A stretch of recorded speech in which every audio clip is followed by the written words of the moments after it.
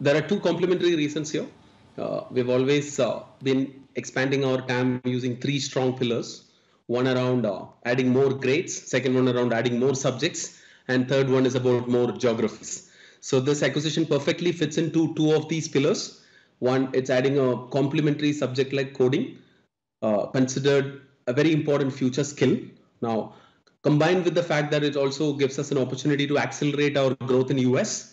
So it was a no-brainer when I met Karan for the first time just 6 weeks back. And Karan is the founder of WhiteHat Jr. With regards to the acquisition, what details can you give us about how you funded it?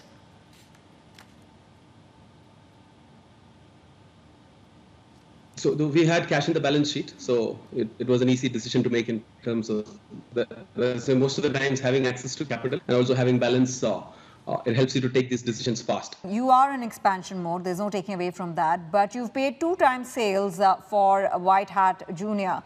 Their annual run rate being 150 million, and you've paid out cash of 300 million. Now, agreed, you have cash on the books, but some believe that you should use it wisely, that this deal may be a bit steep.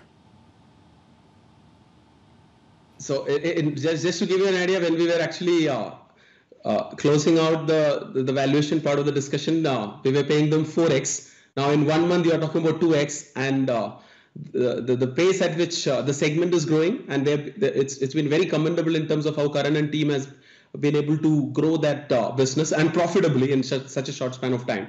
Like this will get justified sooner than later. So and it adds a lot of value to our existing user base in India and gives us an opportunity to accelerate our international expansion. So just like all our previous acquisitions, I'm sure time will tell like whether we are overpaying or not. And there is also a strong earn-out performance component for the founders, and they are incentivized to. They will continue to be the CEO and the top management, and they'll help us scale that segment.